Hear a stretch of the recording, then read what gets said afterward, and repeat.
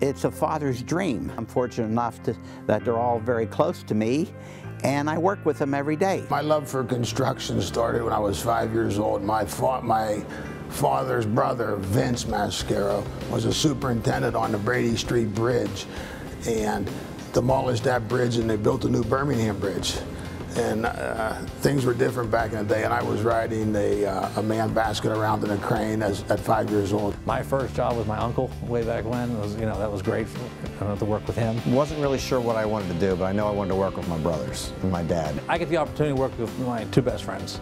That's something special. They run the business on a day-to-day basis, and I come in and I say I have to be the most luckiest person in the world, because I have 3 great sons and 3 great families.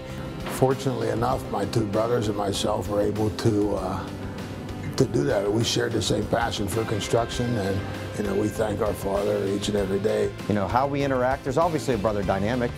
I'm never wrong when it comes to a discussion with John or Jeff, right? My dad and I are the most alike. My mom always said I should call you Jack. My father's drive was, wanted to be a great builder and loves this industry, but he really did want to build a company that he could work with his children.